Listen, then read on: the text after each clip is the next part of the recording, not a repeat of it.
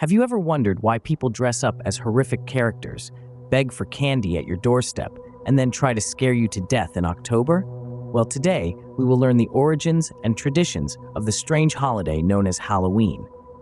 In the misty realms of ancient history, Halloween finds its roots. A time of year steeped in mystery and superstition, it was originally celebrated as Samhain, which simply means summer's end. Samhain was an ancient Celtic festival marking the end of the harvest season, a time to celebrate bounty and remember their loved ones. As the leaves withered and fell, so too did the barrier between the living and the dead. The Celts believed that on the eve of Samhain, the veil thinned, allowing spirits to cross over and roam the earth. But the Celts weren't alone in their belief of otherworldly happenings. Across the expanse of the Roman Empire, the festival of Lemuria was observed. This was a time when Romans performed rituals to exorcise the malevolent and restless spirits of the dead from their homes. They would walk barefoot, cleanse their hands 3 times, and toss black beans over their shoulders as offerings to the spirits. They would also pour milk on graves of their loved ones, hoping to placate the deceased spirit. Both these ancient traditions, Samhain and Lemuria, shared a common thread, a belief in the thinning of the veil between our world and the spirit world. These festivals of old were not just about fear and foreboding. They were also about respect and remembrance for the departed, an acknowledgement of the cycle of life and death, growth and decay. As the Romans conquered Celtic lands, these beliefs and traditions began to intertwine, setting the stage for the evolution of Halloween. The roots of this spooky holiday dig deep into the fertile soil of human history, nourished by ancient cultures and their timeless traditions.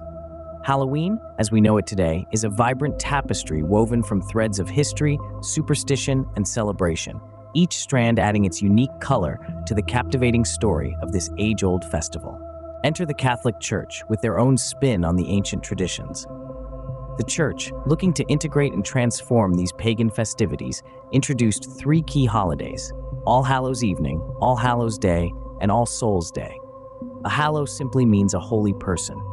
These names were later changed to All Saints Evening, All Saints Day, and All Souls Day. All Saints Day was a time to honor all the saints and martyrs, known and unknown. Sandwiched by All Saints Eve and All Souls Day, these 3 days collectively became known as All Hallowtide. Through different dialects, All Hallows Evening was shortened to All Hallows Even, and finally, Halloween. But why did the Church move these holidays to align with Samhain? The answer is intriguing. By aligning these holidays with Samhain, the Church sought to Christianize the ancient festival, making it easier for converts to adapt while still maintaining a semblance of their old traditions. Now, let's delve into the concept of praying for the dead, a practice that became prevalent during All Hallowtide. The Church believed that prayers could help speed the soul's journey through purgatory and into heaven. But here's where it gets interesting. To encourage prayers for the departed, a custom arose where the poor would go door to door on All Souls Day, offering to pray for the dead in exchange for food. This practice was known as souling, and the food given was often a soul cake, a small round cake which represented a soul being freed from purgatory.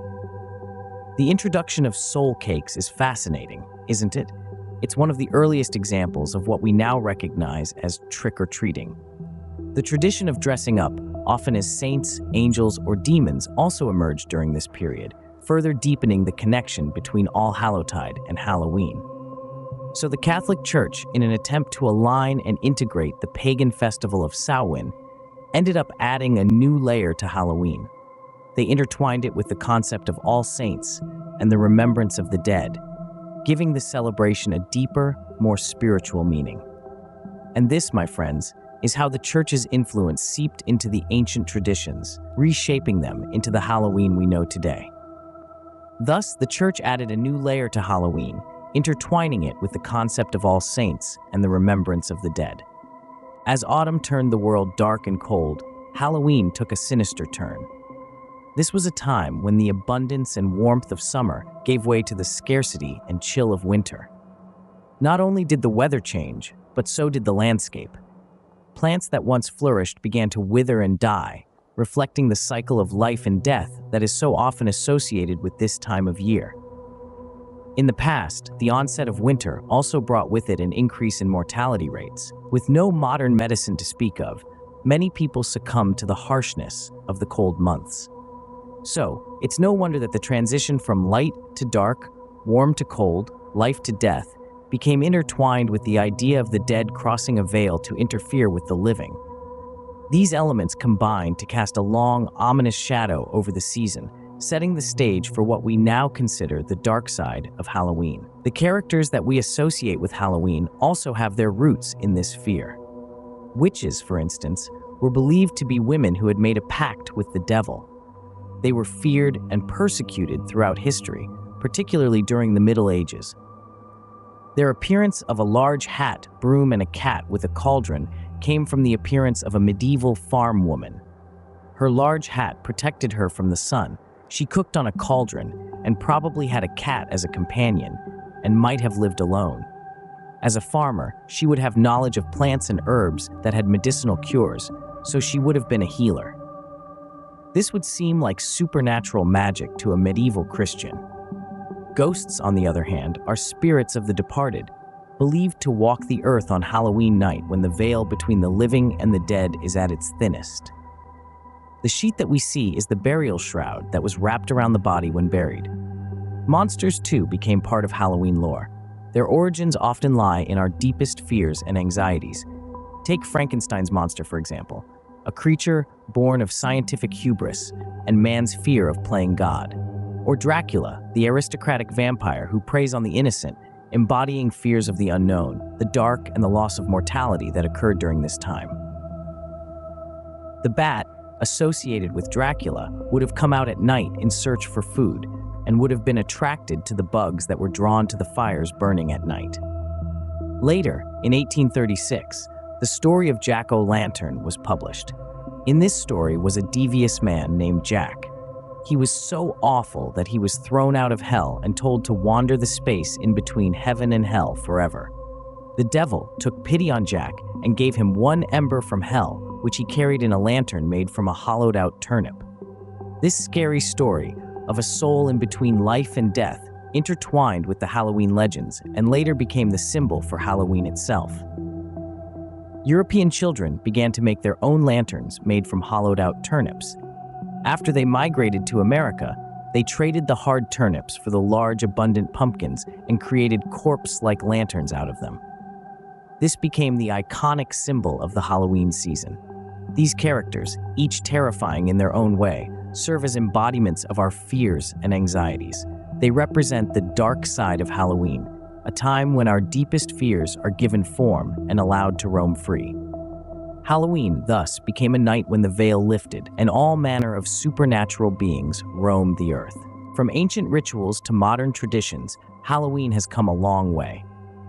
Once a time of fear and superstition, Halloween has evolved into a holiday filled with costumes, candy, and community gatherings. But how did we get here? Let's take a closer look at this evolution. The modern-day trick-or-treating tradition didn't become popular until the mid-20th century. Before that, Halloween was often associated with mischief and vandalism, partly due to the influence of Guy Fawkes Day. Celebrated on November 5th, Guy Fawkes Day commemorated the failed gunpowder plot of 1605, where he tried to blow up the King of England and Parliament due to religious persecution. It is celebrated with bonfires, fireworks, and sometimes acts of violence. When this holiday was brought to America, it seemed to merge with Halloween, creating a dangerous situation at the end of October. It escalated to vandalizing cars, breaking windows, and even setting buildings on fire. Communities gathered to find a way to deter this bad behavior. To curb this chaos, communities began organizing parties and costume parades, aiming to provide a safer alternative for young people. The first of these parades was in Allentown, PA in 1905, which started as a simple costume march has since grown into a massive annual event. Early Halloween costumes were crudely made at home. Later, businesses saw an opportunity to cash in and started making inexpensive prefabricated costumes out of paper. After realizing the danger of paper mixed with candles, they later started making safer costumes for kids to wear. The practice of wearing costumes harkens back to the Celtic festival of Samhain, where people would dress up to ward off harmful spirits. This tradition was carried into the Middle Ages with All Souls' Day, where children would go door to door, begging for soul cakes in exchange for prayers for the dead. This practice, known as souling, is considered the precursor to our modern trick-or-treating. As for the candy, it's believed that the tradition of giving out sweets started in the 1930s as a way to appease tricksters and prevent pranks. Homeowners would invite children into their homes and give them homemade treats like candy apples and popcorn balls. They would also bob for apples and get prizes. This started the phrase, trick or treat. If the homeowner didn't give the children treats, they would pull a dirty trick on them. Over time, candy companies recognized the potential of this holiday and began marketing their products specifically for Halloween, leading to the sweet-filled festivities we know today. Mars bars, Mr. Goodbar, Baby Ruth, and yes, even Reese's were all part of the game. The traditions we associate with Halloween today were born out of a melting pot of ancient rituals, religious observances, advantageous advertisers, and attempts to tame the chaos of Guy Fawkes Day pranks that accelerated at the end of October to November. So, as you don your costume and head out to collect your candy, remember the rich history that has shaped this spooky celebration. From ancient festival to pop culture phenomenon, Halloween has truly left its mark. Its influence has seeped into every corner of our media, shaping our perceptions and reinforcing its place in our yearly cycle. Halloween began slowly and wasn't celebrated everywhere until the mid-1900s. In 1966, the creator of Charlie Brown, Charles Schulz, decided to create an animated Halloween special. As a child, Charles adored Halloween, but he noticed a gap in holiday programming. While Christmas had its cherished specials, Halloween seemed overlooked. Determined to change that, Charles conceived a unique idea, a Halloween special where Linus, confused about the holidays, eagerly awaits the Great Pumpkin to deliver toys on Halloween night. This innovative concept catapulted Halloween into the mainstream, transforming it into a beloved family tradition that we have today. From there, it continued to accelerate. In the 1970s, Halloween made its cinematic debut amidst a surge of horror films. This pivotal era introduced iconic classics such as Halloween, directed by John Carpenter, laying the groundwork for a genre that would embrace the eerie essence of this special holiday. Carpenter's depiction of a serial killer stalking on Halloween night was a groundbreaking and spine-chilling concept that captivated audiences, igniting a newfound enthusiasm for celebrating Halloween. These films have since become an integral part of Halloween traditions, tapping into our shared fascination with spine-tingling scares. In 1993, Disney unveiled Hocus Pocus, a film that, while initially receiving modest attention, has since become a beloved staple of Halloween entertainment. Following the hilarious antics of the Sanderson sister witches in Salem, the movie has evolved into one of America's most cherished family Halloween classics, inspiring multiple sequels and annual marathons. Alongside Hocus Pocus, the Disney Halloweentown franchise, beginning with Halloweentown in 1998, has also left an indelible mark on the Halloween season. This whimsical series, featuring a town inhabited by witches, vampires, and other supernatural beings, captures the imagination of viewers young and old with its charming characters, captivating storylines, and vibrant visuals. Similarly, the Harry Potter series has become synonymous with Halloween themes, featuring iconic Halloween scenes and introducing a host of Halloween-themed wizard characters. From the iconic feast in the Great Hall to encounters with ghosts and dark creatures, the series adds an extra layer of excitement to the holiday, inspiring countless fans to incorporate wizarding elements into their festivities and costumes. Costumes, too, have evolved with the times. What began as simple disguises to ward off evil spirits has grown into a vibrant culture of cosplay. The creativity and craftsmanship that goes into these costumes is a testament to our enduring fascination with the characters and stories that inspire us. From witches to werewolves, superheroes to villains, rubber to robotic masks, every Halloween sees a parade of pop culture icons roaming the streets in search of treats. The commercialization of Halloween has also become a significant aspect of its modern identity. Halloween-themed merchandise, from decorations to candy, floods stores every fall, contributing to a multi-billion-dollar industry. This economic impact is second only to Christmas, illustrating just how integral Halloween has become in our society. Today, Halloween stands as a testament to our fascination with the macabre, our love for a good scare, and our enduring traditions that connect us to our ancient past.